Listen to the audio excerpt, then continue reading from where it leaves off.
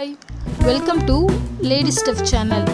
இந்த சேனல்ல Tnpsc ரிலேட்டடா இருக்கக்கூடிய எல்லா வீடியோஸும் நான் அப்லோட் பண்றேன். சோ இந்த சேனலை இதுவரைக்கும் சப்ஸ்கிரைப் பண்ணாதவங்க இந்த ரெட் கலர் சப்ஸ்கிரைப் பட்டனை கிளிக் பண்ணி சப்ஸ்கிரைப் பண்ணிக்கோங்க. நான் போடக்கூடிய எல்லா வீடியோஸும் உங்களுக்கு நோட்டிஃபை ஆகணும் அப்படினா இந்த பெல் பட்டனை கிளிக் பண்ணுங்க. இதுக்கு முன்னாடி பார்த்த வீடியோவில் பார்த்தீங்கன்னா தசை மண்டலம் பார்த்தோம். அதில் பார்த்தீங்கன்னா முக்கியமான தசைகள் எந்தெந்த பகுதியில் அமைஞ்சிருக்கு அதோட இயக்கம் என்ன அப்படிங்கிறத இதில் பார்க்கலாம். ஃபஸ்ட்டு பார்த்தீங்க அப்படின்னா ட்ரப்பீசியஸ் அப்படின்னு சொல்லக்கூடிய தசை.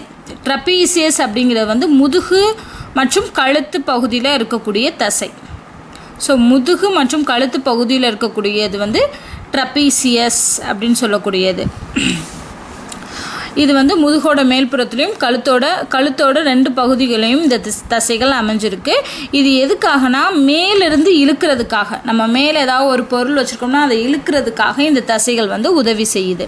அடுத்து பார்த்திங்கன்னா டெல்டாய்டுகள்,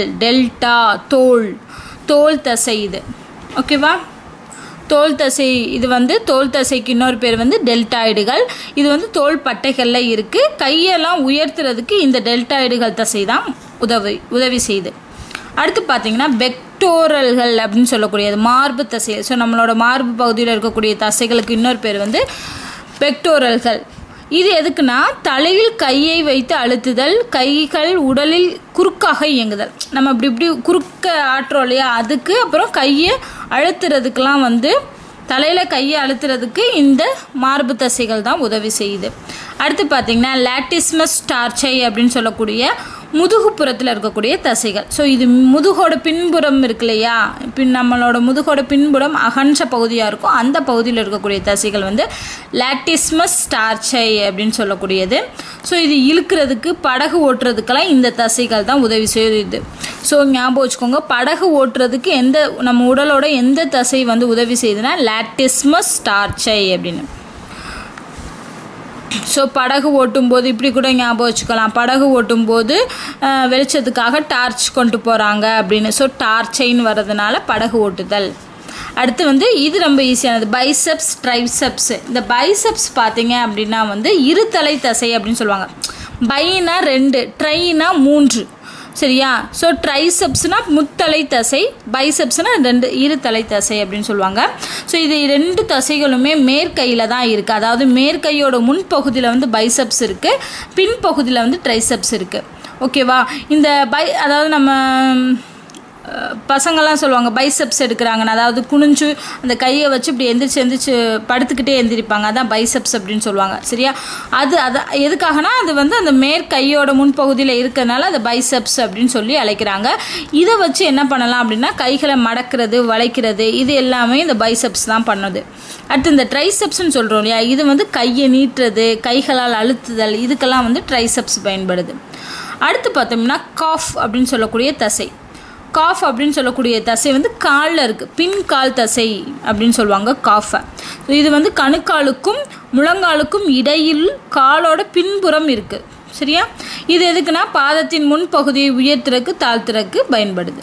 ஸோ ஒவ்வொரு தசையும் எந்த பகுதியில் இருக்குது, அப்புறம் எதுக்கு ஸோ எந்த பகுதியில் இருக்குது அப்படிங்கிறத வச்சாலே நம்மளால் அது என்ன வேலை செய்யுது அப்படிங்கிறத ஞாபகம் வச்சுக்க முடியும்.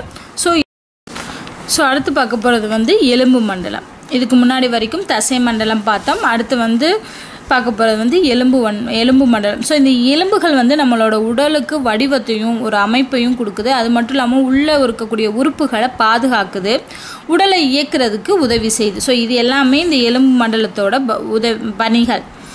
அது மட்டும் இல்லாமல் இரத்த அணுக்கள், அதாவது எலும்பு மஜ்ஜையில் தான் இரத்த அணுக்கள் உற்பத்தி செய்யப்படுது, நம்ம படிச்சிருக்கோம் இல்லையா. ஸோ இரத்த அணுக்களை உற்பத்தி செய்கிறதுக்கும் தாது உப்புக்களை சேமிக்க வைக்கக்கூடிய இடமாக இந்த எலும்பு மண்டலம் இருக்குது. இதில் பார்த்திங்கன்னா இந்த எலும்பு மண்டலத்தில் என்னென்ன வரும் அப்படின்னா எலும்புகள், குருத்தெலும்புகள், மூட்டுகள். ஸோ இது எல்லாமே இந்த எலும்பு மண்டலத்தில் வரக்கூடியதான். அதாவது மெல்லுடலிகள் தொகுதி மட்டும்தான் அகச்சட்டகம் அப்படிங்கிற அந்த ஒரு மண்டலமே இருக்காது. ஸோ அகச்சட்டகம் இல்லாத ஒரு தொகுதின்னு கேட்டிங்கன்னா மெல்லுடலிகள். இந்த எலும்பு மண்டலத்தை 2 பிரிவாக பிரிக்கிறாங்க, அகச்சட்டகம், இணையுறுப்பு சட்டகம் அப்படின்னு. ஸோ ஒவ்வொரு சட்டகத்தை பற்றியும் அதில் என்னென்னலாம் வருது அப்படிங்கிறதையும் இந்த வீடியோவில் பார்க்கலாம். ஃபஸ்ட்டு பார்த்தோம்னா அகச்சட்டகம். அகச்சட்டகம்ங்கிறது வந்து நம்மளோட உடல் எப்படி ஸ்ட்ரெயிட்டாக நிற்கிறோம், நம்மளால் ஸ்ட்ரெயிட்டாக நிற்க முடியுதுன்னா அதுக்கு காரணம் இந்த அகச்சட்டகம் தான். ஸோ அகச்சட்டகம் இருக்கிறதுனால தான் நம்மளால் நேராக நிற்க முடியுது. இதில் பார்த்தீங்கன்னா இந்த அகச்சட்டத்தில் மண்டையோடு வரும், ஹயாய்டு எலும்புன்னு சொல்லுவாங்க அந்த எலும்பு, முதுகெலும்பு தொடர், அப்புறம் மார்புக்கூடு. ஸோ இது எல்லாமே வந்துடும். இதுதான் அகச்சட்டகம். ஸோ மண்டையோடு, ஹயாய்டு எலும்பு, முதுகெலும்பு தொடர், அப்புறம் மார்புக்கூடு, இது எல்லாமே அகச்சட்டகத்துக்குள்ளே வந்துடும். ஸோ அந்த அகச்சட்டகத்தில் முதல்ல பார்க்க போகிறது மண்டையோடு. இந்த மண்டையோட்டில் பார்த்திங்கன்னா மொத்தம் 22 எலும்புகள் இருக்குது. மண்டையோட்டில் இருக்கக்கூடிய மொத்த எலும்புகளின் எண்ணிக்கைன்னு கேட்டாங்கன்னா 22 எலும்புகள். இந்த 22 எலும்புகளை 8 எலும்புகள் 14 எலும்புகளாக பிரித்து இந்த 8 எலும்புகள் தலை எலும்புகளாக இருக்குது. 14 எலும்புகள் நம்ம முகத்தில் இருக்கக்கூடிய எலும்புகள். ஓகேவா? ஸோ தலையில் இருக்கக்கூடிய எலும்புகள் எத்தனைனா 8 எலும்புகள் இருக்குது. நம்மளோட முகத்தில் 14 எலும்புகள் இருக்குது. மொத்தம் 22 எலும்புகள் வந்து மண்டையோட்டில் இருக்குது. இந்த தலை இருக்கிற எலும்பு இருக்கு இல்லையா, நம்ம மூளையை சுற்றி பாதுகாக்குது இல்லையா, இந்த எலும்புகள் எல்லாமே தட்டையான எலும்புகள் அப்படின்னு சொல்லுவாங்க. இதில் எந்த ஒரு மூட்டுன்னு சொல்லுவாங்களே அது எதுவுமே அசையாது. ஸோ அசையாத மூட்டு தான் வந்து நம்ம மண்டையோட்டில், அதாவது தலைப்பகுதியில் இருக்கக்கூடியது. ஸோ இந்த அசையாத மூட்டுனால தான் என்ன பண்ணுதுன்னா இந்த மூளையை சுற்றி பாதுகாக்குது. சரியா? இதனால நம்ம என்னென்ன பண்ணலாம்னா நம்மளால் பார்க்க முடியும், கேட்க முடியும், நுகர முடியும், அப்புறம் சுவை அறிதலுக்கான உணர்வு உறுப்புகளை எல்லாம், இந்த மாதிரியான எல்லா உறுப்புகளையும் பாதுகாக்கக்கூடியது இந்த தலையெலும்பு தான். அதுக்கப்புறம் பார்த்திங்கன்னா இந்த மண்டையோட்டில் அடிப்பகுதியில் பார்த்தோன்னா என்ன இருக்குது, பெருந்துளை ஒன்று இருக்கும். இந்த மண்டையோட்டோட கீழே பார்த்திங்கன்னா பெரிய ஹோல் மாதிரி இருக்குமா, அது வழியாக தான் அந்த முதுகெலும்பு தொடர் இருக்கு இல்லையா, முதுகெலும்பு தொடருக்குள்ளே அந்த தண்டுவடம் வருது இல்லையா, அது வந்து வருமா. ஸோ மூளையோட முகுளத்திலிருந்து தண்டுவடம் இந்த துளை வழியாக தான் கீழே நோக்கி இறங்குது. சரியா? ஸோ இதுதான் வந்து நம்ம மண்டையோட பற்றி தெரிஞ்சுக்க வேண்டியது. அடுத்து பார்த்தோம்னா மார்புக்கூடு. மார்புக்கூட்டில் வந்து மார்பெலும்புடன் இணைக்கப்பட்ட விலா எலும்புகளால் ஆக்கப்பட்டது. மார்பெலும்புங்கிறது வந்து ஸ்டெர்னம் அப்படின்னு சொல்லுவாங்க. அந்த மார்பு எலும்போட இணைக்கப்பட்ட விலா எலும்புகள் அதெல்லாம் சேர்ந்தது தான் இந்த மார்பு கூடு அப்படின்னு சொல்கிறது. இந்த விலா எலும்புகள்னால் ஒன்றும் இல்லை, நம்மளோட முன்பகுதியில் இருக்கும் இல்லையா, இந்த மாதிரி கூடு மாதிரி இப்படி இருக்கும், அதுதான் விலா எலும்புகள். இந்த விலா எலும்புகள் வந்து மார்பு கூட்டோட பின்பகுதியில் முதுகெலும்பு தொடரோடு இணைஞ்சிருக்கும். இதுதான் பின்னாடி முதுகெலும்பு தொடர் இருக்கும்னா அதுலேருந்து இப்படி வந்து இப்படி மூடி இருக்கும். ஓகேவா? ஸோ இந்த பின்னாடி இருக்கக்கூடிய அந்த முதுகெலும்பு தொடர்லேருந்து ஆரம்பித்து இந்த விலா எலும்புகள் வந்து இப்படி மார்பு கூட்டை வந்து உருவாக்குது. இந்த மார்பு கூட்டில் தான் வந்து மார்பு குழிகள்லாம் இருக்குது. இந்த மார்பு குழிகளுக்குள்ளே தான் என்ன இருக்குது, நம்மளோட இதயமும் நுரையீரலும் அந்த மார்பு கூட்டில் தான் இருந்து இந்த மேலே இருக்க அந்த மார்பெலும்புகள் மூடி அதை பாதுகாக்குது. ஸோ இதுதான் வந்து மார்பு கூட்டோட அமைப்பு. இந்த மார்பு கூட்டில் எத்தனை விலா எலும்புகள் இருக்குது அப்படின்னு பார்த்தீங்கன்னா 12 இணை விலா எலும்புகள். நான் ஏற்கனவே முன்னாடி கிளாஸஸில் படிச்சிருக்கோம். இணை விலா எலும்புகள் இருக்கும். ஸோ மொத்த எலும்புகள்னால் 24 எலும்பு, 12 இணை விலா எலும்புகள். இதில் பார்த்தீங்க அப்படின்னா வந்து முன்னாடி இருக்க மார்போட இந்த எலும்புகள்லாம் வந்து இணைக்கப்பட்டிருக்கும். ஸோ இந்த 12 இணை விலா எலும்புகளில் முதல் 10 முன்புறத்தில் இருக்கக்கூடிய முதல் 10 விலா எலும்புகள் ஸ்டெர்னம் சொல்கிறோம் இல்லையா, இவை வந்து ஒவ்வொன்றும் இப்படி ஜாயிண்ட் ஆகிருக்கும். ஓகேவா? இந்த 12 இணை விலா எலும்புகளும் முதல்ல இருக்கக்கூடிய 7 இணை விலா எலும்புகளை வந்து உண்மை விலா எலும்புகள்னு சொல்கிறாங்க. அடுத்து இருக்கக்கூடிய இந்த 8, 9, 10 விலா எலும்புகள் என்ன பண்ணணும்னா இந்த 7ஆவதாக இருக்கக்கூடிய விலா எலும்போடு ஜாயிண்ட் ஆகிருக்கும். ஸோ அதனால் இது வந்து பொய் விலா எலும்புகள் அப்படின்னு சொல்லப்படுது. அடுத்து லாஸ்ட்டாக இருக்கக்கூடிய இந்த 11, 12 தனியாக இருக்கும். மார்பெலும்போடு இணையாமல் இருக்கிறதுனால இதை மிதக்கும் விலா எலும்புகள் அப்படின்னு சொல்கிறாங்க. ஸோ இதுதான் வந்து மார்பு கூட்டில் இருக்கக்கூடியது. ஸோ இந்த எண்ணிக்கையெல்லாம் வந்து நல்லா ஞாபகம் வச்சுக்கோங்க. அடுத்து பார்த்திங்கன்னா முதுகெலும்பு தொடருங்கிறது நம்ம எஸ் வடிவில் இருக்கக்கூடியது தான் வந்து முதுகெலும்பு தொடர், பின்புறத்தில் இருக்கும் நமக்கு. ஸோ இதில் பார்த்தீங்கன்னா இந்த எஸ் வடிவ அந்த முதுகெலும்பு தொடரில் முள்ளெலும்புகளால் இணைஞ்ச அமைப்பு தான் இந்த முதுகெலும்பு தொடர். இதில் இருக்கக்கூடிய அந்த முள்ளெலும்புகள் பார்த்தீங்கன்னா மொத்தம் 32 முள்ளெலும்புகள் இருக்குது. அதை 5 பகுதியாக பிரிக்கிறாங்க. அந்த 33 முள்ளெலும்புகளை வந்து 5 தொகுதியாக பிரிக்கிறாங்க. அப்படியே ஆர்டர் வைஸ் ஞாபகம் வச்சுக்கோங்க. முதல்ல கழுத்து, ஸோ கழுத்து முள்ளெலும்பு, அடுத்து பார்த்திங்கன்னா மார்பு பகுதியில் இருக்கக்கூடிய முள்ளெலும்பு, அடுத்து இடுப்பு, அடுத்து திருவெலும்புன்னு சொல்லுவாங்க. திருவெலும்புங்கிறது வந்து நம்மளோட உட்கார இடத்துல இருக்கக்கூடிய எலும்பு. அதுக்கப்புறம் வால் முள்ளெலும்பு அப்படின்னு சொல்லுவாங்க. பார்த்தோம் அப்படின்னா வந்து இதை வந்து எத்தனை முள்ளெலும்புகள் ஒவ்வொரு பகுதியிலும் இருக்குன்னா, கழுத்து பகுதியில் வந்து 7, மார்பு பகுதியில் 12, இடுப்பு பகுதியிலும் திருவெலும்பு பகுதியிலும் 5. ஓகேவா? அந்த வால் முள்ளெலும்பு பார்த்திங்கன்னா 4. இதில் இந்த திருவெலும்புகள் 5 இருக்குல்லையா, 5 முள்ளெலும்பும் சேர்ந்து ஒரே எலும்பாக இருக்குமா. அதே மாதிரி வால் பகுதியில் இருக்கக்கூடிய அந்த 4 முள்ளெலும்புகள் சேர்ந்து ஒரு எலும்பாக இருக்கும். ஸோ கீழே இருக்கக்கூடிய 2ம் வந்து அந்த முள்ளெலும்புகள்லாம் சேர்ந்து ஒரே ஒரு எலும்பாக காமிக்கப்படும். ஓகேவா? ஸோ 7, 12, 5, 5, 4.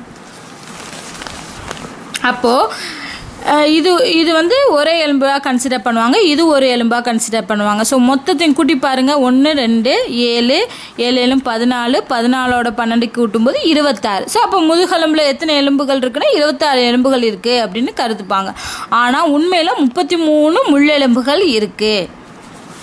அடுத்து பார்த்திங்கன்னா இணையுறுப்பு எலும்பு மண்டலம். பார்த்தது வந்து என்ன பார்த்தோம்? அகச்சட்டகம் பார்த்தோம். அகச்சட்டத்துக்கு அப்புறம் வந்து இணையுறுப்பு எலும்பு மண்டலம். இந்த இணையுறுப்பு எலும்பு மண்டலத்தில் அப்படியே தோள்பட்டை, கையெலும்பு, அப்புறம் இடுப்பெலும்பு, காலெலும்பு. ஸோ இந்த 4ம் வந்து இணையுறுப்பு எலும்பு மண்டலத்தில் வந்துடுது. ஸோ இதெல்லாம் பற்றி ஒவ்வொன்றா பார்க்கலாம். பார்க்க போகிறது தோள்பட்டை எலும்பு. அதாவது கையெலும்பு தோள்பட்டையோடு பொருந்தியுள்ள பகுதி தான் வந்து இந்த தோள்பட்டையோட அமைப்பு. ஸோ கை இருக்குல்லையா, நம்ம 2 கையும் நம்ம தோள்பட்டையோடு ஜாயிண்ட் ஆகிருக்கு. ஸோ இதில் பார்த்தீங்கன்னா தோள்பட்டை எலும்பும் ஒரு காரை எலும்பும் இருக்குமா. தோள்பட்டை எலும்பை வந்து ஸ்கேப்புலா அப்படின்னு சொல்லுவாங்க. காரை எலும்பை வந்து கிளாவிக்கிள் அப்படின்னு சொல்லுவாங்க. இந்த காரை எலும்போட மேல் ஓரத்தில் கிளீனாய்டு குழிகள் இருக்கும். அந்த குழிகளில் தான் வந்து நம்மளோட கை எலும்பு வந்து போய் ஜாயிண்ட் ஆகும். ஓகேவா? ஸோ இதுதான் நம்மளோட தோள்பட்டைனா இங்கே வந்து குழி போன்ற அமைப்பு இருக்கும். அதுதான் கிளீனாய்டு குழி அப்படின்னு சொல்லுவாங்க. அப்போ இதுதான் காரை எலும்பு. ஓகேவா? நம்மளோட இப்படி இருக்கு இல்லையா, இங்கே தலை இருக்கும், இந்த சென்டரில் நம்மளோட தோள்பட்டை இருக்கும், இங்கே வந்து கை வந்து ஜாயிண்ட் ஆகும். ஸோ இந்த குழி வந்து கிளீனாய்டு குழி, இது வந்து காரை எலும்பு. இந்த குழிக்குள்ளே தான் வந்து நம்மளோட கை எலும்பு வந்து பொருந்தும். ஓகேவா? ஸோ இதில் தான் வந்து மேற்கை எலும்பு வந்து பொருந்தி இருக்கு. இந்த மேற்கை எலும்பு வந்து ஹியூமரஸ் அப்படின்னு சொல்லுவாங்க. அடுத்து பார்த்தோம்னா கை எலும்பு. ஸோ தோள்பட்டையோட ஜாயிண்ட் ஆகிருக்கு நம்மளோட கை. ஸோ கையில் பார்த்திங்கன்னா மேற்கை எலும்பு நீண்ட ஒற்றை எலும்பு. ஸோ நம்ம கை இருக்கு இல்லையா, இந்த கை மேலேருந்து பார்த்திங்கன்னா பெரிய எலும்பு இருக்கும். அதுக்கப்புறம் இந்த மடிப்பு வரும், அதுலேருந்து இந்த பின்கை வரும். பின்கை வந்ததுக்கப்புறம் நம்மளோட உள்ளங்கை வரும். ஸோ இப்படி தானே இருக்குது. ஸோ மேலே இருக்கக்கூடியது வந்து நீண்ட ஒற்றை எலும்பாக இருக்கும். இதோட கீழ்ப்பகுதி வந்து முன்கை எலும்போட மூட்டு, அதாவது ஜாயிண்ட் வச்சு தான் இணைஞ்சிருக்கும். ஓகேவா? இந்த முன்கை எலும்பை வந்து உள்னா அப்படின்னு சொல்லுவாங்க. ஆரை எலும்பை வந்து ரேடியஸ். ஸோ 2 வகையான எலும்பாக இருக்கும், முன்கை எலும்பு, ஆரை எலும்பு அப்படின்னு. நம்மளோட மணிக்கட்டு பகுதி இருக்குல்லையா, நம்ம வாட்ச் கொட்டுறோம் இல்லையா, இந்த பகுதியில் 8 சிறிய எலும்புகள் இருக்குமா. அதை 4 பிரித்து 2 வரிசையில் அமைஞ்சிருக்கும் இந்த 8 சிறிய எலும்புகள். ஸோ மணிக்கட்டு பகுதியில் இருக்கக்கூடிய எத்தனை எலும்புகள் இருக்குன்னு கேட்டிங்கன்னா 8 சிறிய எலும்புகள் இருக்கும். அப்புறம் வந்து நம்மளோட கை சட்டகம் வந்து உள்ளங்கை எலும்புகளால் ஆனது. ஓகேவா? இந்த கையில் பார்த்தீங்கன்னா 5 விரல்கள் இருக்கும். ஆனால் அந்த கட்டை விரலில் மட்டும் 2 மடிப்பு, 2 பாகமாக இருக்கும். பார்த்தாலே தெரியும், கட்டை விரலில் 2 பாகம் தான் இருக்கும். ஆனால் நம்மள மற்ற விரல்களில் வந்து 3 பாகமாக வந்து இருக்கும். ஸோ அதுதான் சொல்லியிருப்பாங்க. ஸோ இதில் 3 எலும்புகள், விரல் எலும்புகள் இருக்கும். கட்டை விரலில் மட்டும் 2 விரல் எலும்புகள் இருக்கும். ஸோ இதுதான் வந்து கை எலும்புகள் பற்றினது. அடுத்து பார்த்திங்கன்னா நம்ம இடுப்பெலும்பும் கால்களையும் பற்றி பார்க்க போகிறது. இடுப்பு வளையம் சாக்ரம் என்னும் திருவெலும்பாலும் ஓரிணை காக்சை என்னும் இடுப்பெலும்பாலும் ஆனது தான் இந்த இடுப்பெலும்பு வளையம். இதில் சாக்ரம் அப்படிங்கிறது வந்து திருவெலும்பு அப்படின்னு சொல்லுவாங்க. காக்சை அப்படிங்கிறது இடுப்பெலும்பு. ஓகேவா? இதில் மொத்தம் 3 எலும்புகளால் ஆனது. இந்த இடுப்பெலும்பு வளையத்தில் 3 எலும்புகள் என்னென்னா இலியம், இஸ்கியம், ஃபியூஃபிஸ் அப்படின்னு சொல்லக்கூடியது. இலியம்ங்கிறது கவடு எலும்பு அப்படின்னு சொல்லுவாங்க. இஸ்கியம்ங்கிறது இடுப்பு எலும்பு. ஃபியூஃபிஸ் அப்படிங்கிறது பூப்பெலும்பு. ஸோ ஒவ்வொன்றுக்கும் ஒவ்வொரு பேர் இருக்குது, அதை ஞாபகம் வச்சுக்கணும். ஸோ 3 வகையான எலும்புகள் வந்து நம்ம இடுப்பெலும்பில் இருக்குது. அந்த வளையத்தில் வந்து கிண்ண குழிகள் இருக்குமா அசிட்டாபுலம். எப்படி வந்து நம்ம தோள்பட்டையில் கிளீனாய்டு குழின்னு சொல்கிறோம் இல்லையா, அந்த குழியில் தான் வந்து நம்மளோட கை வந்து ஜாயிண்ட் ஆகிருக்கு. அதே மாதிரி நம்மளோட இடுப்பெலும்பில் வந்து கால் ஜாயிண்ட் ஆகக்கூடிய அந்த குழி போன்ற கிண்ண குழி போன்ற அமைப்புக்கு பேர் வந்து அசிட்டாபுலம். ஸோ இந்த அசிட்டாபுலம் குழியில் தான் நம்மளோட கால்கள் எலும்பு வந்து பொருந்தி இருக்கும். அடுத்து பார்க்க போகிறது கால் எலும்புகள். கால் எலும்புகள் பார்த்தோன்னா மேல்கால் பகுதியை நம்ம என்ன சொல்கிறோம், தொடை அப்படின்னு சொல்கிறோம். அதாவது இதில் தான் வந்து மிக கனமான தொடை எலும்பு இருக்குது. இந்த தொடை எலும்புக்கு இன்னொரு பேர் வந்து பீமர் அப்படின்னு சொல்லக்கூடியது. ஓகேவா, பீமர் அப்படிங்கிறது வந்து தொடை எலும்பு. ஸோ இந்த தொடை எலும்பு இருக்கு இல்லையா, அந்த தொடை எலும்போட முன்பகுதி வந்து மேல் பகுதி வந்து நான் சொன்னேன் இல்லையா, அந்த இடுப்பு வளைய பகுதியில் இருக்கக்கூடிய அந்த கிண்ணக்குழி அசிட்டாபுலம் அதில் போய் ஜாயிண்ட் ஆகிருக்கும். ஓகேவா, கீழ்ப்பகுதி வந்து கீழ்காலோட எலும்போட ஜாயிண்ட் ஆகிருக்கும். அது மட்டும் இல்லாமல் முன்கால் எலும்பு டிபியா, கீழ்கால் வெளி எலும்பு வந்து ஃபியூப்லா, இது ரெண்டும் இணைஞ்சிருக்கும். முன்கால் எலும்பும் கீழ்கால் எலும்பும் சேர்ந்துருக்கும். அடுத்து பார்த்தோம்னா இந்த முழங்கால்னு சொல்கிறோம் இல்லையா, இந்த முழங்கால் வந்து தட்டையான அகன்ற முழங்கால் சில் எலும்புகளால் ஆனது. அந்த முழங்கால் சில் எலும்புக்கு வந்து பேட்டலா அப்படின்னு பேர். இந்த கணுக்கால்கள் இருக்குல்லையா, அதில் வந்து 7 எலும்புகள் இருக்கும். கணுக்கால்களில் 7 எலும்புகள். எப்படி நம்ம மணிக்கட்டில் 8 சிறிய எலும்புகள் இருந்துச்சுன்னு பார்த்தோம் இல்லையா, அதே மாதிரி கணுக்கால்களில் வந்து 7 எலும்புகள் இருக்கும். கீழ்காலோட முன்கால் எலும்பும் வெளி எலும்புடன் கணுக்கால் எலும்பும் டாலஸ் என்ற எலும்போடு. அடுத்து பார்க்க போகிறது வந்து எலும்புகளின் பணிகள். என்னென்ன மாதிரியான பணிகள்லாம் எலும்புகள் செய்யுதுன்னு பார்ப்போம். தசைகளின் இணைப்பிற்கு. ஸோ தசைகளை இணைக்கிறது வந்து இந்த எலும்புகள் தான்.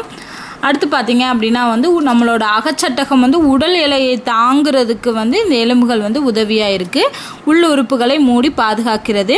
அப்புறம் வந்து இச்சட்டகம் இடப்பெயர்ச்சிக்கும் உதவுது. இதில் வந்து கொழுப்பு, கால்சியம் போன்ற வகை தனிமங்கள் எல்லாம் வந்து சேமிக்கும் இடமாக இந்த எலும்புகள் இருக்குது. அப்புறம் எலும்பு மஜ்ஜை இரத்த சிவப்பணுக்களை வந்து உற்பத்தி செய்யும் இடமாக இருக்குது. ஸோ இது எல்லாமே வந்து எலும்புகளோட பணிகள். ஸோ நம்ம மனித உடலில் உள்ள மொத்த எலும்புகளோட எண்ணிக்கையை பார்ப்போம். மொத்தம் பார்த்திங்கன்னா 206 எலும்புகள். இந்த 206 எலும்புகளில் பார்த்திங்கன்னா அகச்சட்டகத்தில் 80 எலும்பும் இணையுறுப்பு சட்டகத்தில் 126 எலும்பும் இருக்குது. அதில் இந்த தலை எலும்புகள் வந்து 22 எலும்புகள் இருக்குது. முதுகெலும்பு தொடரில் 26 எலும்புகள் இருக்குது. மார்பறையில் 25 எலும்பு, ஒரு ஹயாய்டு எலும்பு, அந்த தோள்பட்டை எலும்பு இருக்குது, அது ஒரே ஒரு எலும்பு இருக்குது. ஸோ மொத்தம் 206 எலும்புகள் இருக்குது. அடுத்து பார்க்க போகிற மண்டலம் வந்து செரிமான மண்டலம். ஸோ மிக முக்கியமான மண்டலம் தான் இது, செரிமான மண்டலம். ஸோ நம்ம சாப்பிடக்கூடிய உணவு வந்து எப்படி வந்து செரிக்கப்படுது அப்படிங்கிறது தான். ஸோ அதில் என்னென்ன வகை மாதிரியான உறுப்புகள் பயன்படுது, என்னென்ன மாதிரியான ஹார்மோன் நொதிகள்லாம் பயன்படுது அப்படிங்கிறது தான் பார்க்க போகிறோம். ஸோ நம்ம சாப்பிடக்கூடிய உணவில் இருக்கக்கூடிய சிக்கலான மூலக்கூறுகள் எல்லாமே வந்து இந்த செரித்தல் மூலமாக எளிய மூலக்கூறுகளாக மாற்றப்பட்டு இரத்தத்திலும் நிணநீரிலையும் கலக்கக்கூடிய நிகழ்வை தான் வந்து செரிமானம் அப்படின்னு சொல்கிறோம். ஸோ நம்ம சாப்பிடக்கூடிய உணவில் என்னென்ன மாதிரியான மூலக்கூறுகள் இருக்கும்னா கொழுப்பு இருக்கும், புரதம் இருக்கும், கார்போஹைட்ரேட் இருக்கும். ஸோ கொழுப்பு வந்து எப்படி மாற்றப்படுதுன்னா கொழுப்பு அமிலமாகவும் கிளிசராலாகவும் மாற்றப்படுது. புரதங்கள் வந்து அமினோ அமிலங்களாக மாற்றப்படுது. கார்போஹைட்ரேட் வந்து குளுக்கோஸாக மாற்றப்படுது. ஸோ ஒவ்வொன்றா மாற்றப்பட்டு ரத்தத்தில் கலக்கக்கூடிய இந்த நிகழ்வு தான் செரிமான மண்டலம். ஸோ இந்த செரிமான மண்டலத்தில் 2 பிரிவாக பிடிக்கிறாங்க. ஒன்று உணவு பாதை, உணவு கொண்டு போகக்கூடிய பாதை, அப்புறம் செரிமான சுரப்பிகள், செரித்தலுக்கு உதவக்கூடிய சுரப்பிகள் அப்படின்னு சொல்லி 2 பிரிவாக பிரிக்கிறாங்க.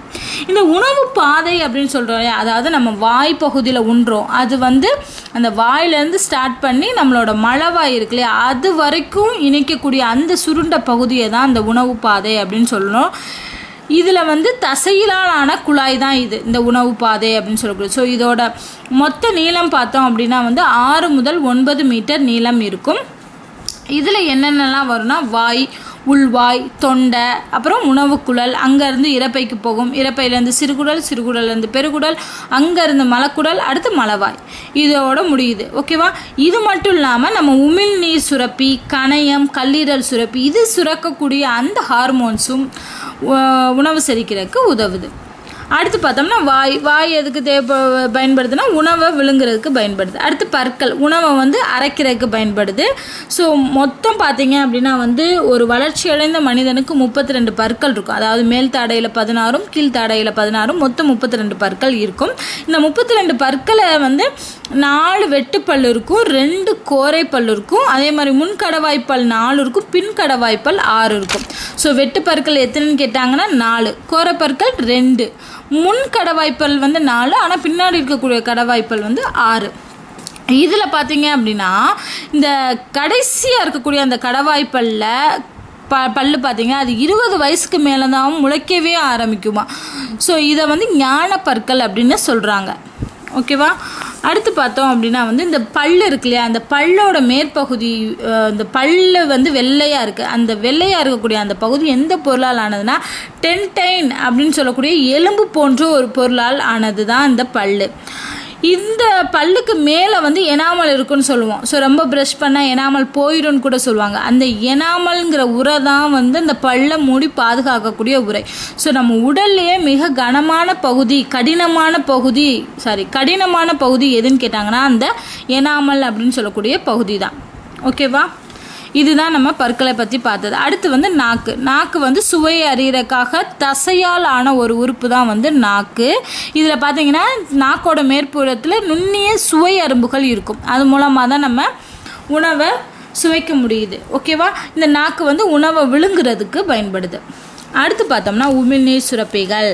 நம்ம மனித உடலில் மொத்தம் 3 இணை உமிழ்நீர் சுரப்பிகள் இருக்குது.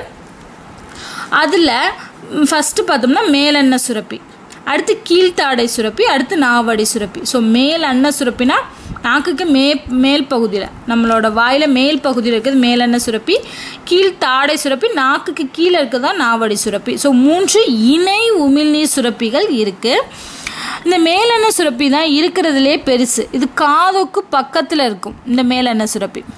அடுத்து கீழ்த்தாடை சுரப்புங்கிறது ஒழுங்கற்ற வடிவமாக இருக்கும். தாடைகள் இணையும் இடத்துல கீழ்ப்புறமாக இருக்கும்.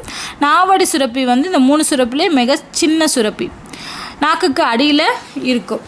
ஸோ இந்த உமிழ்நீரில் என்ன மாதிரியான என்சைம் இருக்குது, நொதிகள் இருக்குது அப்படின்னு பார்த்தோன்னா என்ன மாதிரியான நொதிகள் இருக்குதுன்னு பார்த்தீங்கன்னா 4 வகையான நொதிகள் இருக்குது. ஸோ டயலின் அல்லது அமிலேஸ் என்ற நொதி, பைகார்பனேட் என்ற உப்பு இருக்குது, கோலை, அப்புறம் லைசோசைம் அப்படிங்கிற நொதி இருக்குது. ஸோ உமிழ்நீரில் உள்ள நொதி என்னன்னா டயலின். ஓகேவா. டயலின் அல்லது அமிலேஸ் என்ற நொதி, பைகார்பனேட் உப்பு, கோலை, லைசோசைம் என்ற நொதியில் பார்த்தீங்கன்னா 2 நொதி, டயலின், லைசோசைம் அப்படின்னு சொல்லக்கூடியதான் உமிழ்நீரில் உள்ள நொதிகள். பார்த்துட்டோம். அடுத்து வாயிலிருந்து எங்கே போகும் உணவு, தொண்டை பகுதிக்கு போகும். இங்கே தான் வந்து மூக்கு வாயின் பின்புறத்தில் இந்த தொண்டை பகுதி இருக்குது. இது பார்த்தீங்கன்னா 11 சென்டிமீட்டர் நீளம் கொண்ட பகுதியாக இருக்கும் தொண்டை. ஸோ அதாவது நம்மளோட மூக்கு வாயோட பின்புறத்தில் இருந்து அந்த தொண்டை கீழே வரைக்கும் வந்து 11 சென்டிமீட்டர் நீளம் இருக்குமா. இதில் 7 துளைகள் இருக்குமா. இந்த தொண்டை பகுதியில் 7 துளைகள் இருக்கும். அதில் பார்த்தீங்கன்னா 2 உள் நாசி துளைகளும் 2 யூஸ்டேஷியன் குழல்கள், வாய், குரல்வளை, உணவு குழல். ஸோ இது எல்லாமே தொண்டை பகுதியில் தான் இருக்குது. ஸோ தொண்டை பகுதியில் இருக்கக்கூடிய நாசி துளைகள் எத்தனை அப்படின்னு கேட்டிங்கன்னா 2. மூக்குலேருந்து போகக்கூடிய அந்த 2 துளைகள் இருக்கும். அப்புறம் வந்து யூஸ்டேஷியன் குழல்கள் அப்படின்னு சொல்லக்கூடிய குழல்கள் வந்து 2 குழல்கள் இருக்குது. அடுத்து வாய், குரல்வளை, உணவு குழல். ஸோ இதுதான் வந்து தொண்டை பகுதியில் இருக்கக்கூடியது. ஸோ தொண்டையிலேருந்து எங்கே போகும்னா உணவு குழலுக்கு போகும். ஓகேவா. ஸோ உணவு குழல்ங்கிறது கொஞ்சம் நீளமான குழல். இது வந்து 22 சென்டிமீட்டர் நீளமுடையதாக இருக்கும். தசைப்படல குழல், தசைகளால் சூழப்பட்ட குழல் தான் இந்த உணவு குழல். ஸோ தொண்டையிலேருந்து ஆரம்பித்து இறப்பையோட முடையும் இந்த உணவு குழல். ஸோ தொண்டையிலேருந்து ஸ்டார்ட் ஆகி இறப்பையோட முனையுது. இதோட உட்புற சுவரில், அதாவது இந்த உணவுக்குள்ளோட உள்ள பகுதி வந்து தசைகளால் ஆனதுன்னு சொன்னோம். அங்கே வந்து கோலை படலம் அப்படின்னு ஒரு படலம் இருக்கக்கூடிய எபித்திலிய திசு வந்து காணப்படுது. உணவுக்குள்ளோட உட்பகுதியில் சொல்கிறாங்க. ஸோ உட்புற சுவரில் கோலைப்படலம் கொண்டு எபித்திலியம் திசு, இந்த கோலைப்படலம் இருக்கிறதுனால தான் நம்மளால் உணவை விழுங்க முடியுது. ஓகேவா. ஸோ உணவுக்குள்ளேருந்து உணவு எங்கே போகும்? இரைப்பைக்கு போகும். இந்த இரைப்பை அப்படிங்கிறது வந்து நம்மளோட வயிற்று பகுதியோட இடது பகுதியில் இருக்குது. இடது பகுதியில் இருக்கக்கூடியது தான் வந்து இரைப்பை. இது ஒரு பை போன்ற உறுப்பு. ஏன்னா உணவை சேமிக்கணும் இல்லையா உள்ள, அதனால் இது பை போன்ற அமைப்பு. இந்த இரைப்பையில் பார்த்திங்கன்னா 3 பகுதியாக பிரிக்கிறாங்க. இரைப்பையை 3 பகுதியாக பிரிக்கிறாங்க. கார்டியாக் இரைப்பை, பண்டஸ் இரைப்பை, பைலோரஸ் இரைப்பைன்னு சொல்லி 3 பகுதியாக பிரிக்கிறாங்க. அது மட்டும் இல்லாமல் இந்த இரைப்பையோட உட்புறத்தில் இருக்கக்கூடிய சுரப்பிகள் என்ன நீரை சுரக்கும் அப்படின்னா இரைப்பை நீரை சுரக்குது. ஓகேவா. இந்த இரைப்பை நீரில் என்னென்ன மாதிரியான என்சைம்ஸ் இருக்குது, நொதிகள் இருக்குது அப்படின்னா pepsin, resin, hydrochloric acid, HCl. இது தெரியும் நமக்கு. இது அமிலம் வந்து இருக்குது. வேறு இது இல்லாமல் என்னன்னா பெப்சின், ரெசின் அப்படிங்கிற நொதிகள் வந்து இரைப்பை நீரில் இருக்குது. ஸோ இரைப்பை நீரில் இருக்கக்கூடிய நொதிகள் என்னென்னா பெப்சின், ரெசின், அடுத்து ஹைட்ரோக்ளோரிக் ஆசிட். இது என்ன பண்ணோம் அப்படின்னா வந்து இரைப்பை சுவரில் உள்ளடுக்குள்ள சிறு குழியில் உள்ள சிறப்பு வகை செல்கள். இந்த ஹைட்ரோக்ளோரிக் ஆசிடை எந்த செல்கள் சுரக்குது அப்படின்னு கேட்டிங்கன்னா ஆக்சன்டிக் அப்படின்னு சொல்லக்கூடிய செல்கள் தான். இரைப்பையில் பார்த்தோம்னா பெப்சின், ரெசின், அப்புறம் ஹைட்ரோக்ளோரிக் ஆசிட் அப்படின்னு சொல்லக்கூடிய 3 நொதிகள் வந்து இரைப்பை நீரில் இருக்குன்னு பார்த்தோம். இந்த ஹைட்ரோக்ளோரிக் அமிலத்தை சுரக்கக்கூடிய அந்த செல் என்ன அப்படின்னு பார்த்தீங்கன்னா ஆக்சன்டிக் செல். ஸோ இந்த ஆக்சன்டிக் செல்கள் தான் ஹைட்ரோக்ளோரிக் ஆசிடை வந்து சுரக்குது. ஓகேவா. இந்த ஹைட்ரோக்ளோரிக் ஆசிட் வந்து சுரக்கப்படுறதுனால தான் இரைப்பையில் செரித்தல் நிகழ்வே நடைபெறுது அப்படின்னு பார்த்தோம். அடுத்து பார்த்தோம் இப்போ வந்து இரைப்பையில் உணவு செரிக்கப்பட்டுச்சு அப்படின்னா எங்கே போகும்? சிறுகுடலுக்கு போகும். ஸோ சிறுகுடலில் பார்த்தீங்க அப்படின்னா வந்து இரைப்பையானது பைலோரஸ் என்ற 3 பகுதியாக பார்த்தோம் இல்லையா. கார்டியாக் 3 பகுதியாக பார்த்தோம் இரைப்பையில். கார்டியாக் இரைப்பை, பண்டஸ் இரைப்பை, பைலோரஸ் இரைப்பைன்னு சொல்லி 3 பகுதியாக பிரிச்சுருப்பாங்கன்னு பார்த்தோம்.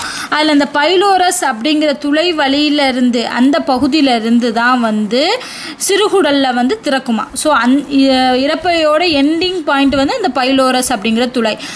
சிறுகுடலோட ஸ்டார்டிங் பாயிண்ட்டும் இதுதான். ஓகேவா. அங்கே தான் சிறுகுடல் திறந்து சிறுகுடல் பார்த்தீங்கன்னா 5 to 7 மீட்டர் நீளமுடைய ஒரு சுருண்ட குழலாக இருக்கும். 5 முதல் 7 மீட்டர் நீளமுடையது சிறுகுடல். இதோட உட்புற சுவரில் இந்த சிறுகுடலோட உட்புற சுவரில் வந்து குடல் உறிஞ்சிகள் அப்படின்னு சொல்லக்கூடிய உறுப்புகள் இருக்குது. இதன் மூலமாக தான் வந்து இந்த செரிக்கப்பட்ட உணவில் உள்ள சத்துக்கள் எல்லாமே உறிஞ்சப்பட்டு ரத்தத்தில் கலக்கும். ஓகேவா. இந்த சிறுகுடலில் 3 பகுதியாக பிரிக்கிறாங்க. எப்படி இரைப்பையை 3 பகுதியாக பிரித்தாங்களோ கார்டியாக், பண்டஸ், பைலோரஸ்ன்னு சொல்லி இரைப்பையை 3 பகுதியாக பிரித்தோமோ அதே மாதிரி சிறுகுடலையும் 3 பகுதியாக பிரிக்கிறாங்க. ஸ்டார்டிங் பகுதி வந்து டியோட்டினம், அதுக்கு அடுத்து இருக்கிறது ஜீஜினம், அடுத்து இலியம் அப்படின்னு சொல்லக்கூடிய 3 பகுதியாக பிரிக்கிறாங்க. ஸோ ஒவ்வொரு பகுதியும் ஒவ்வொரு வேலை பார்க்குது. அந்த தான் நம்ம இப்போ பார்க்க போகிறோம்.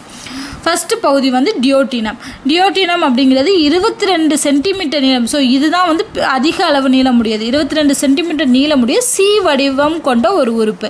ஸோ இதுதான் அதோட படம்.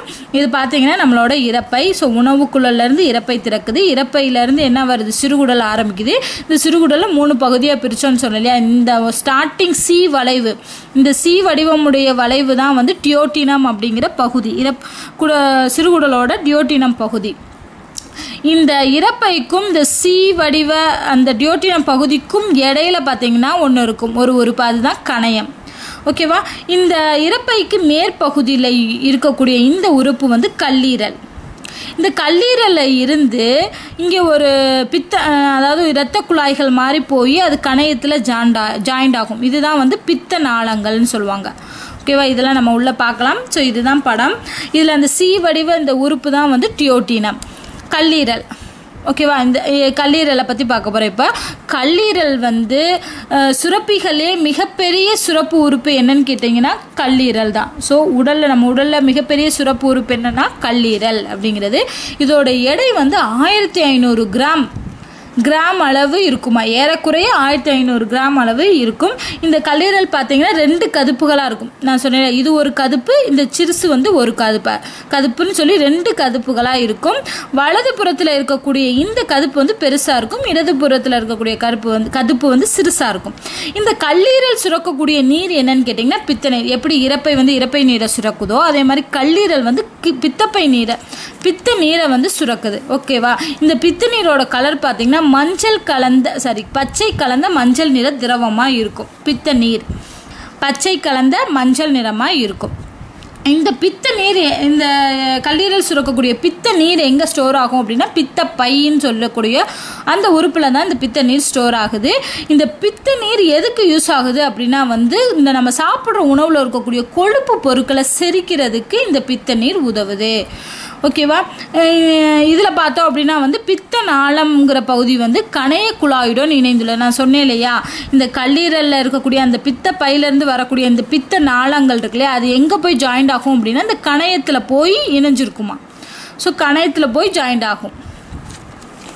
அடுத்து பார்த்தீங்க அப்படின்னா வந்து இந்த பித்த நாளம் கணைய குழாயுடன் இணைந்து டியோட்டினத்தில் திறக்குது. ஸோ இங்கே போய் ஜாயிண்ட் ஆகி இந்த டியோட்டினம் பகுதியில் திறக்கக்கூடியது. சரியா? ஸோ எங்கேருந்து வருது? கல்லீரல்லேருந்து இந்த கல்லீரலில் இருக்கக்கூடிய இந்த பித்த பையிலேருந்து வரக்கூடிய அந்த பித்த நாளம் கணையத்தின் வழியாக வந்து அங்கேருந்து டியோட்டினம் பகுதியில் திறக்குது. நீரில் என்ன இருக்குன்னு, பித்த நீர் வந்து கொழுப்பை செரிக்கிறதுக்கு பித்த பையில் ஸ்டோர் ஆகுதுன்னு பார்த்தோம். அந்த பித்த நீரில் என்ன இருக்குன்னா பித்த உப்பும் பித்த நிறமையும் தவிர வேறு எந்த நொதிகளும் கிடையாது. உப்பும் பித்த நிறமையும் மட்டும்தான் இருக்குது. அந்த பித்த நிறமை இருக்கிறதுனால தான் அந்த பித்த நீர் வந்து பச்சை கலந்த மஞ்சள் நிறமாக இருக்குது. அடுத்து இந்த பித்த நீரில் நம்ம சொன்னோம் இல்லையா, பித்த உப்பும் பித்த நிறமிகள் இருக்கணும். அது என்னென்ன இருக்குது? பித்த உப்புனா சோடியம் கிளைகோலேட், சோடியம் டாரோக்ளைகோலேட் அப்படின்னு சொல்லக்கூடிய 2 வகையான உப்புகள் இருக்குது. சோடியம் கிளைகோலேட், சோடியம் டாரோக்ளைகோலேட் அப்படின்னு சொல்லக்கூடிய 2 வகையான பித்த உப்புகள் இருக்குது. அடுத்து பித்த நிறமிகள் வந்து பைலிரூபின், பைலிவிரிடின் அப்படின்னு சொல்லக்கூடிய 2 பித்த நிறமிகள் இருக்குது. பைலிரூபின், பைலிவிரிடின் அப்படின்னு சொல்லக்கூடிய பித்த நிறமிகள். ஸோ இது மிக முக்கியமானது. பித்த நிறமிகள் என்னென்ன நிறமிகள் இருக்குது அப்படின்னா பைலிரூபின், பைலிவிரிடின் அப்படின்னு சொல்லக்கூடியது. ஸோ இதுதான் வந்து பித்த பை, அந்த கல்லீரல், இதெல்லாம் பார்த்தாச்சு. அடுத்து நம்ம பார்க்க போகிறது கணையம். கணையம்ங்கிறது நீளமான இலை போன்ற சுரப்பி. இது இரைப்பைக்கு கீழே, நான் சொன்னேன் இல்லையா இந்த படத்தில் சொன்னேன் இல்லையா, ஸோ இரைப்பைக்கு கீழே இருக்கக்கூடியது தான் இந்த உறுப்பு தான் வந்து நீளமான இலை போன்ற அமைப்பாக இருக்கும். ஓகேவா? இது என்ன சுரக்கும் அப்படின்னா கணைய நீர். எப்படி கல்லீரல் வந்து பித்த நீரை சுரக்குதோ அதே மாதிரி கணையம் வந்து கணைய நீரை சுரக்குது. ஸோ இந்த கணையம்ங்கிறதுக்கு ஒரு ஸ்பெஷல் என்னன்னா, நாளமுள்ளா சுரப்பியோட செயல்பாட்டையும் நாளமில்லா சுரப்பியோட செயல்பாட்டையும் செய்யக்கூடிய ஒரே உறுப்பு இந்த கணையம் தான். இந்த கல்லீரலோ மற்ற சுரப்பிகளோ என்னன்னா நாளமில்லா சுரப்பிகள் தான். ஆனால் இந்த கணையம் மட்டும்தான் நாளமுள்ள மற்றும் நாளமில்லா சுரப்பியோட பண்புகளை கொண்டதாக இருக்கும். இந்த கணையத்தோட மேற்பகுதியில் தான் லாங்கர்கான் திட்டுகள் அப்படின்னு சொல்லக்கூடிய திட்டுகள் வந்து காணப்படுது. இந்த கணையத்தில் 2 வகையான செல்கள் இருக்குது. அது என்னென்னா ஆல்ஃபா செல்கள், பீட்டா செல்கள். இந்த ஆல்ஃபா செல்கள் சுரக்கக்கூடிய ஹார்மோன் என்னன்னு பார்த்தீங்கன்னா குளுக்கோகான். பீட்டா செல்கள் சுரக்கக்கூடிய ஹார்மோன் வந்து இன்சுலின். ஓகேவா? இந்த நாளமில்லா சுரப்பி, நாளமில்லா சுரப்பி அப்படின்னு சொல்கிறோம் இல்லையா, இது என்ன டிஃப்ரென்ஸ் அப்படின்னா, நாளமில்லா சுரப்பி சுரக்கக்கூடிய அந்த பொருளுக்கு ஹார்மோன் என்று பெயர். நாளமுள்ள சுரப்பி சுரக்கக்கூடிய அந்த பொருளுக்கு நொதி அல்லனா என்சைம் என்று பெயர். ஸோ இதுதான் வித்தியாசம். ஸோ ஆல்ஃபா செல்கள் குளுக்கோகானையும், பீட்டா செல்கள் வந்து இன்சுலினையும் கொண்டது. ஸோ கேட்கலாம், இன்சுலினை சுரக்கக்கூடியது கணையத்தில் எந்த செல்கள் வந்து இன்சுலினை சுரக்கும் அப்படின்னு கேட்டாங்கன்னா பீட்டா செல்கள். அடுத்து பார்த்தீங்கன்னா நாளமுள்ள சுரப்பியான கணையம் சுரக்கும் நொதிகள். நாளமில்லா சுரப்பியான கணையம் வந்து குளுக்கோகானையும் இன்சுலினையும் சுரக்குது. நாளமுள்ள சுரப்பி என்ன சுரக்கும்? நொதிகளை சுரக்கும். அப்படி என்னென்ன நொதிகளை சுரக்குது அப்படின்னா வந்து trypsin, chymotrypsin, carboxy peptidase, amylase, lipase அப்படின்னு சொல்லக்கூடிய 5 வகையான நொதிகளை சுரக்குது. ஸோ இந்த பேரெல்லாம் ரொம்ப முக்கியமானது. எந்த உறுப்பு என்னென்ன மாதிரியான நொதிகளை இல்லை ஹார்மோன்களை சுரக்குது அப்படிங்கிறத ஞாபகம் வச்சுக்கோங்க.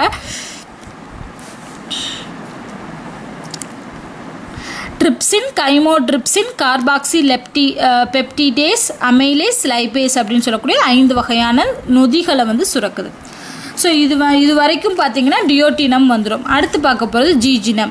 ஜீஜினமில் என்ன இருக்கும் அப்படின்னா வந்து இந்த சிறுகுடலில் வந்து 5 பகுதியாக பிடிச்சோம்னா அந்த 5 பகுதியில் 2 பகுதி நீளம் வந்து ஜீஜினமுக்கு வந்துடும். ஓகேவா? இந்த டியோட்டினத்தில் தொடங்கி, ஸோ ஃபஸ்ட் என்ன இருக்குது? டியோட்டினம், அப்புறம் ஜீஜினம், அப்புறம் இலியம். ஸோ டியோட்டினத்தில் ஆரம்பித்து இலியம் வரைக்கும் இருக்கக்கூடிய பகுதி தான் வந்து ஜீஜினம் அப்படின்னு சொல்கிறோம். இது பார்த்தீங்கன்னா இங்கே வந்து சிறுகுடல் நீரை வந்து இந்த பகுதியில் சுரக்குது. ஓகேவா. இந்த சிறுகுடல் நீரில் என்னென்ன மாதிரியான நொதிகள் இருக்குது அப்படின்னா சுக்ரோஸ், லாக்டோஸ், மால்டோஸ், லைஃபஸ் அப்படின்னு சொல்லக்கூடிய 4 வகையான நொதிகள். கணையம் சுரக்கக்கூடிய நொதிகள் வந்து 5: trypsin, chymotrypsin, carboxylic peptidase, amylase, lipase அப்படின்னு. ஜீஜினம் இந்த பகுதியில் சிறுகுடல் சுரக்கக்கூடிய சிறுகுடல் நீரில் உள்ள நொதிகள் வந்து சுக்ரோஸ், லாக்டோஸ், மால்டோஸ், லைஃபேஸ் அப்படின்னு சொல்லக்கூடியது. அடுத்து ஜீஜினம் கருத்து என்ன வருது அப்படின்னா வந்து இலியம் அப்படிங்கிற பகுதி. ஸோ இதுதான் வந்து சுருண்ட வடிவமுடைய குழல் போன்ற பகுதி தான் இந்த இலியம்.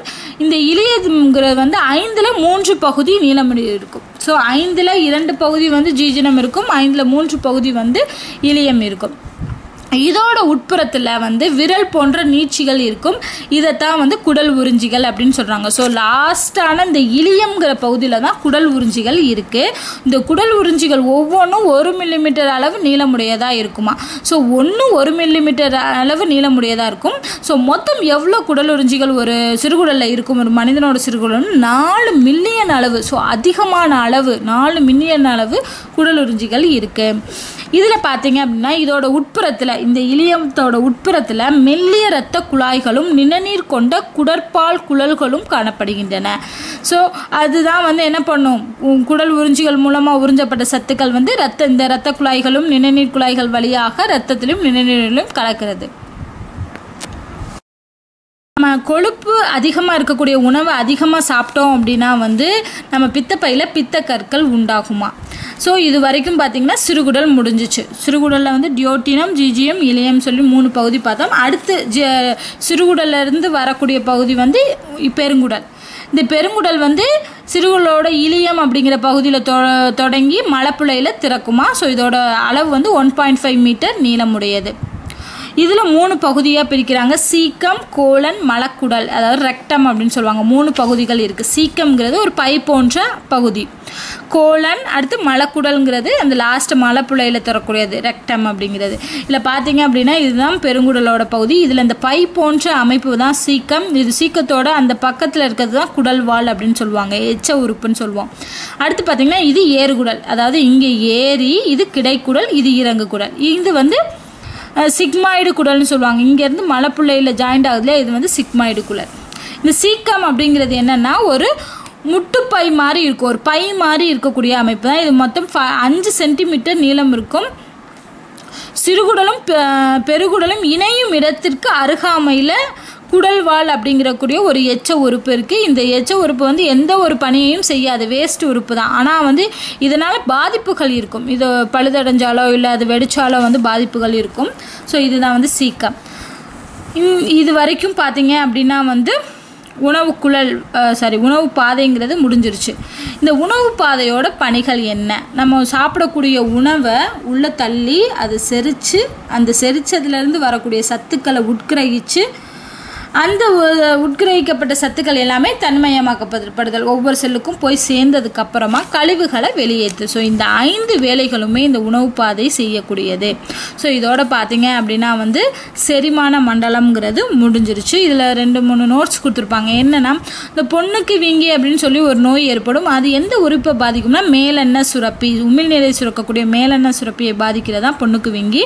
நம்ம சொன்னோம் இல்லையா, உமிழ்நீர் சுரப்பி வந்து 3 இணை உமிழ்நீர் சுரப்பி இருக்குது.